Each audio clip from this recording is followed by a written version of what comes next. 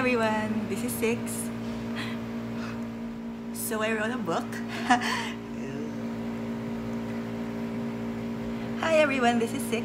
I wrote a new book. It's called Field Guide, Love and Other Natural Disasters.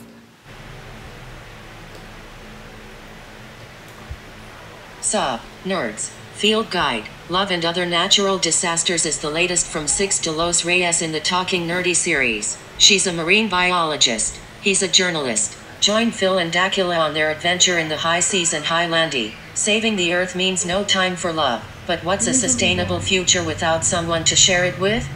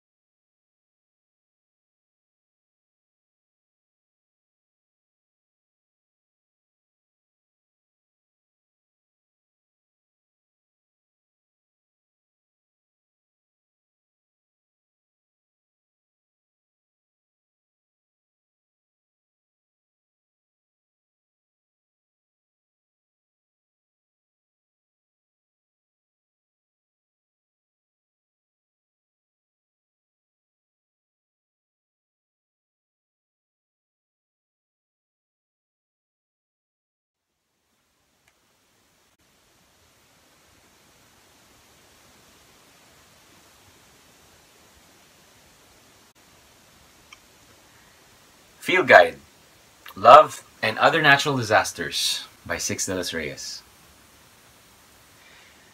Sneaking Kwek and Instant Pancit Canton out of the galley and up to the observation deck was not the excitement Dax thought he had come on board for, but it was topping his list of highlights of all time. This, sitting on the floor and looking up at the night sky and listening to the rush of the ocean, was on his list too. It was Phil. It was the way she seized him in a ferocious burst of energy. She was intelligent, of course. Dax expected no less. Sharp, almost abrasive. She would have to be to thrive on the field. But Phil was soft too. Delicate, in ways he couldn't have predicted. His eyes followed the gentle curve of her back as she rested the weight of her body over one knee pulled up to her chest. Phil was beautiful. Easy to overlook that detail when she came at you at full gale force and without warning. But there she was anyway. Her sun-kissed cheeks and sea-soaked lips. Tonight her hair was out of its usual top knot and left unbound for the ends to tickle her jawline. "Last piece of kwek," she said, throwing the words down like a challenge. You say that like it's the worst possible scenario. Dax leaned back on his hands and stretched his legs in front of him. He had a feeling that if he were to offer the last piece to her, she would take it crossly, and they would be back to square one. You know, it could be worse. I mean, you could be on this thing with an ex-girlfriend. Oh, so we're playing that game? The way she said it prompted him to ask, "Are you here with an ex-boyfriend?" It wasn't a line of inquiry he was used to pursuing, but it would be a waste to let the opportunity pass when Phil was willing to answer. Phil tossed her head, gesturing vaguely toward the crew quarters. "Ex-girlfriend." Oh. Did he somehow read the situation wrong? At some level, he had thought he was engaged in a mild flirting situation, but now it seemed he had totally misread the atmosphere. Okay, I see. "Actually, you know what?" Phil continued, seemingly oblivious to his confusion. "You know what's worse? You're on a cruise with both your ex-girlfriend and your ex-boyfriend, and they're together, you know? That's the worst, I think." "I'm sorry that didn't work out for you." "It's cool. We're okay. I think. It was just awkward because we're both here." So, are you like attached or something? Girlfriend, boyfriend, sentient outgrowth, parasitic brainworm? He shook his head with a laugh. How do people even meet people in that context is what I constantly ask myself. Phil chuckled under her breath. So what's your excuse? I have no time, she scoffed. That's everyone's excuse. What's your excuse? Phil rolled her shoulder. I am busy restoring and rehabilitating the coral reefs. Dax laughed despite himself. So you're saying you have no time? He searched for any telltale signs of her frustration. A subtle set of her eyes, or tension on her shoulders, or any breaks in her armor. But there was nothing of the sort, because Phil was completely open to him. Open like the ocean that spread out all around them. 90% of marine life lived on less than 1/10 of the world's oceans, and Dax wondered if the same was reflected in Phil. That she, too, was a lonely ocean, mostly out of sight. He chose his words carefully and delivered them with levity. What is work-life balance? It sounds like a myth. Phil laughed, though he heard a tinge of bitterness in it. The sentiment was more apparent in the easy frown that came immediately after. Apparently it's a thing because you're supposed to make a distinction between who you are and what you do.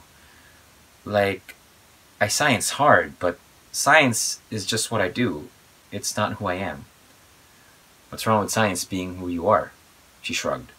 Apparently, and I say this with anecdotal evidence from several second-hand sources, when science is who you are, it doesn't leave much space for anything else. Sometimes I ask, is it worth it? We all die in the end anyway. Despite the words, her tone was light and teasing. That's a bleak way of looking at things. His head tilted. He could only stare. Doing what you love always had its consequences. And when what you love was hand in hand with trying to change the world, you risk losing yourself in the process. Science can't hurt you. Science can't hurt you, she parroted back at him. Science is a full contact sport. You need permits to science, licenses to carry, certifications, dedication to pretty much your entire life, and maybe 2 or 3 of your offspring. You're talking about the system, not science. So we fight the system? Dak's eyes dipped down to Phil's mouth, and heat brisked behind his ears. It's always a fight with you.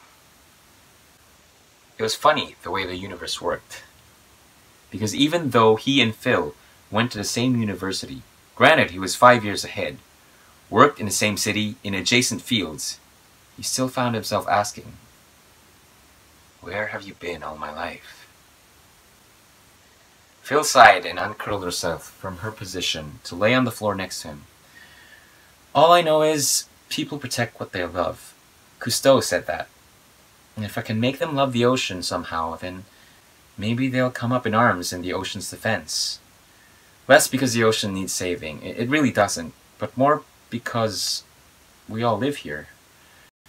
If we let the ocean die, we die along with it. Wow, I have a lot of angst. Good thing it's your job to make the climate crisis sexy. That means I can take it easy sometimes. That's what it means, right? Phil's warm eyes gazed up at him, and her lips parted to suck in a breath. I don't know about sexy, but I try. The epiphany came to him, unbidden. Dax wanted to know her. He wanted to know everything about Phil. Her head lolled to the side. The words were gentle, almost laughing. I talk too much, I know. It was an apology, which made the admission even better. I don't talk enough anyway, he answered, which was an advantage because he could listen to her stories all night. Yeah, but I'm sure you've been to more interesting places than I have, more important things to talk about. Maybe. Dax lowered himself on one elbow, closing the gap between them by a magnitude of breaths. His eyes lingered where her tongue darted out to moisten her lips. She scrunched her face at him. I'm going to figure you out one of these days. I have like 5 days left before we dock. Dax had no doubt Phil would spread him open and study him, like she would a map of the ocean floor. The image in his head was startling in its clarity. Phil bent over him, her long, slender fingers tracing the planes and ridges of his body, discovering secret places and unsaid yearnings. "If you're gonna kiss me," she said in a sound that was barely a whisper, "just do it already."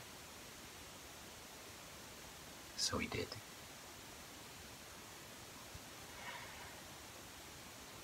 Field Guide: Love and Other Natural Disasters by Reyes.